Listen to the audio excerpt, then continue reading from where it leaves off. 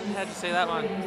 Oh look, I'm just so happy with them to have that many of your regular players out and have to keep throwing the bibs around and bringing changes. Kira playing her first ever full game in wing attack, and then Chris is out of position on the wing. I'm really, really proud of how they got away with that game. What happened to Serena? Is she alright? Yeah, she is. Serena had a tooth out earlier in the week and she hasn't been feeling too good since, so the heavy knock really did knock her around. We could have brought her back on if we needed to, but we didn't need to, so I think that's probably a good thing for us. Wasn't concussion or anything? No concussion, no. She had all the tests and things, there was no concussion. Obviously, Kim was a late scratching on Saturday. Good to see the girls step up without their captain.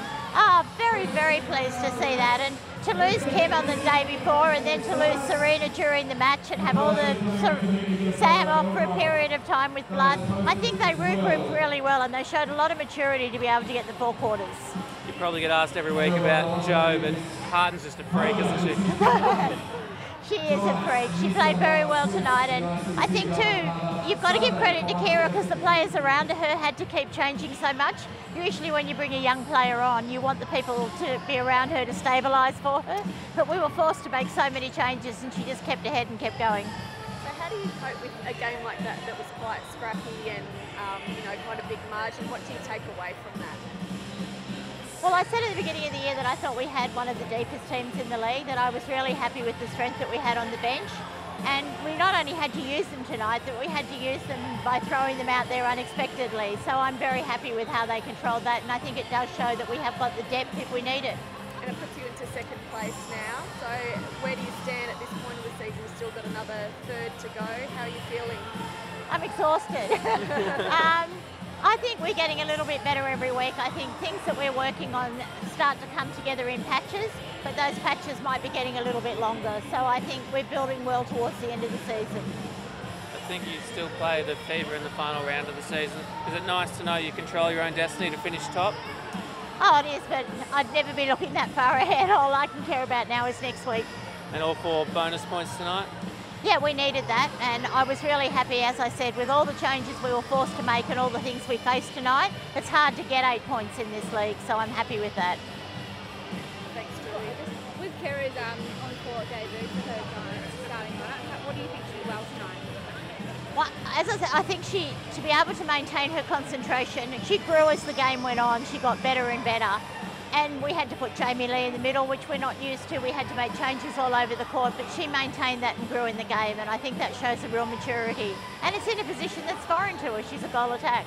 And looking at Sam, who played her 50th National League game today, what happened there in the first quarter? She got a knock and she was bleeding quite a bit, and we had a bit of trouble actually stopping the bleeding. It wasn't actually a nosebleed. She had a cut on the top of her nose, but we had a bit of trouble stopping that altogether.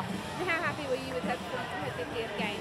Oh, she played very well tonight, and it's disruptive to come off and on and off and on, and you've got tape all over your nose and people sticking it up, so she did very well.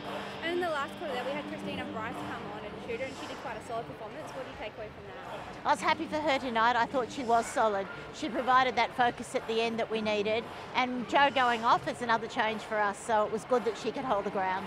Can you let us know what happened exactly with the injury? Oh, I just went for the ball and clashed with Beck's head and unfortunately came off second best. That's okay. So yeah, just hit to nose, but it's fine.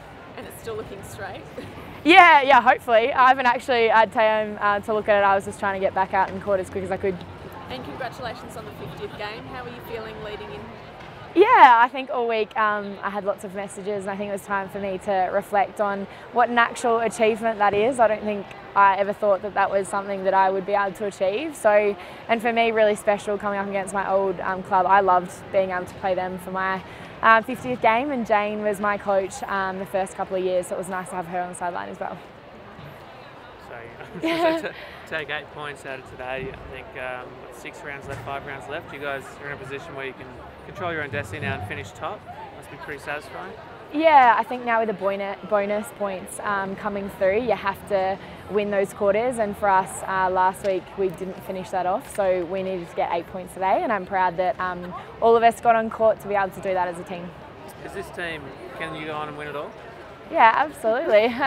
I know, I fully back us. It's just about being a bit more consistent and a game at a time. This competition is so tough, so you can't look so far forward, and I think we've been moving up and down the table really easily with how teams are going with those bonus points, so it's just a week at a time. You touched on it on court, but a record crowd here must be kind of nice to play in front of so many. Yeah, absolutely. We love playing in Canberra. It's always a packed crowd, and they always get along to the music and push us through, especially those last minutes in a quarter. So yeah, we love coming to Canberra, and I think it was a great game to play in front of them. And quite a few changes today, so how disruptive was it with the changes on court? I actually think, well, I can speak from our defence end, that we changed over quite nicely. We're obviously 3 circle defenders, and it was fun to be able to all get out there together, and I think Christiana did an awesome job at wing defence as well. So it just shows the depth in our squad, which we're all about.